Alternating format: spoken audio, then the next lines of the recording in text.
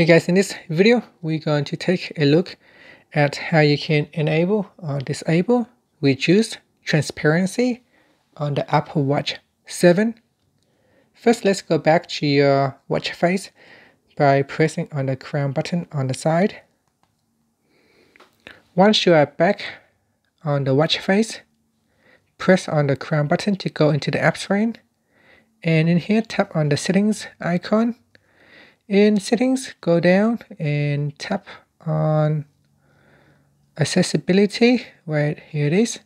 And in the accessibility settings, go down and tap on reduce transparency. Tap on the toggle button to switch it on or off.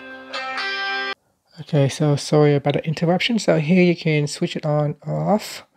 And set an improved contrast by reducing transparency and blurs on some backgrounds to increase legibility.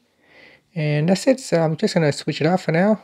And then you can press on the crown button on the side to go back to the watch face.